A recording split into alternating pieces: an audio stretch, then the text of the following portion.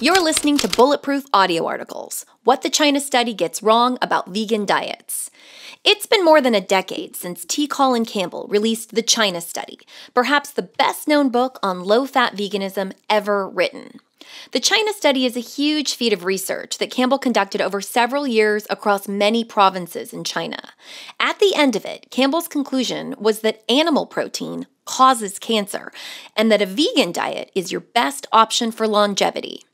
A closer look, however, revealed that Campbell's research had a few fatal flaws, including misleading data, statistical inconsistencies, and questionable leaps in logic, all of which make veganism look better than it is. For a thorough breakdown of the China Study's statistical and methodological issues, we recommend the work of Denise Minker and Chris Masterjohn.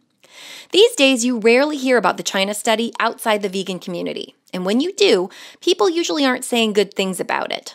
Still, the China Study is one of the most cited reasons people go vegan, and the number one thing vegans ask us is if we've read the book. We have, and we have some thoughts about it. But before we get into that, it's worth saying that vegans get a lot of things right, and there are surprising similarities between veganism and the Bulletproof diet. One, both are plant-based. A key part of Bulletproof is eating a huge amount of vegetables. Two, it's also awesome that vegans, like Bulletproof, focus so much on food quality. Where your food comes from matters a lot. And three, they're right that too much protein causes problems. That's why we suggest Bulletproof protein fasting for mental clarity and decreased inflammation, and only eat 4 ounces of meat at each meal. Here's the Bulletproof take on the China Study's flaws and why veganism is not the best way to eat for high performance or longevity. We'll start with a brief overview of the China Study. The serious, obvious flaw in the China Study is in the very first chapter. Campbell starts off talking about cancer research in rats. Here are the basics of the study he cites. 1. When rats eat casein, a highly processed protein from milk, and are exposed to mycotoxins, they're very likely to get liver cancer. And 2. If the rats don't eat casein and are still exposed to mycotoxins, they don't get as much cancer. Campbell talks about how he noticed the connection between casein and cancer, and it drove him to collect data from areas all across rural China. At the end of it, he concluded, quote, people who ate the most animal-based foods got the most chronic disease. People who ate the most plant-based foods were the healthiest and tended to avoid chronic disease, end quote. First of all, Campbell's data doesn't actually support that conclusion. Campbell made some major statistical errors, and his analysis has been thoroughly debunked. And even if Campbell's data were legitimate, there are some major flaws with his research. Meat production and meat quality matter. One thing Campbell didn't consider is the reality of meat production in 1980s China. Here are a few concerns. 1. Spoilage. Refrigeration was not widely available in rural China during the 1980s. That means meat was either dry-aged, stored improperly, or both. Aging meat, especially at warm temperatures, creates biogenic amines like histamine, putrescine, cadaverine, and nitrosamines, which are powerful carcinogens, cancer-causing compounds. 2. Mold contamination. Unrefrigerated aged meat also attracts mold and fungi, and those molds and fungi create mycotoxins. Mycotoxins are extraordinarily carcinogenic, and they're a particular problem in Asia. And if the farmers were feeding their animals hay or grains, there's a good chance the grains were moldy. Lack of regulation makes moldy feed an especially big problem in China, even in 2018.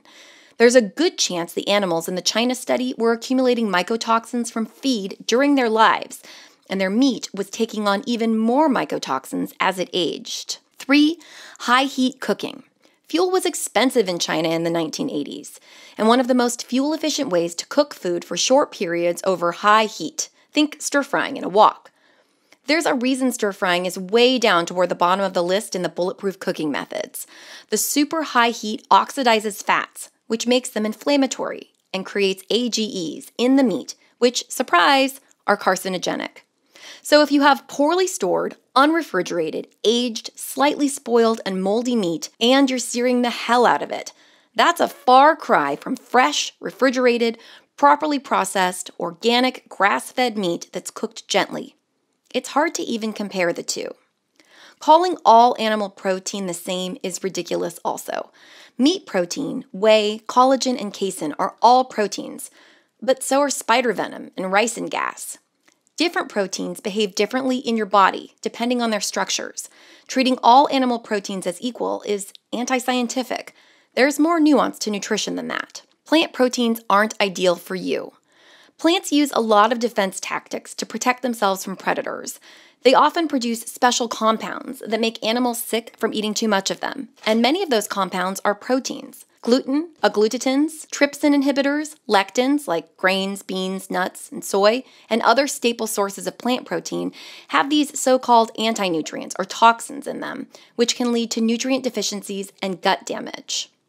Now, that's not to say that all plant-based proteins are bad for you. You can get clean, complete protein from plant sources, but it's difficult to do. If you're vegetarian or vegan, check out our guide, Eating Bulletproof for Vegetarians. There's great information on how to choose your foods with care. Low protein and occasionally no protein is the best for longevity.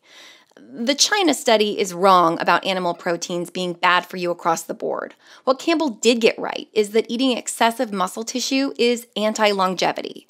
Going light on protein increases autophagy, your body's natural cellular cleaning process, which gets rid of waste and makes your cells more efficient. The Bulletproof Diet Roadmap suggests getting no more than 20% of your calories from protein, and preferably closer to 10%.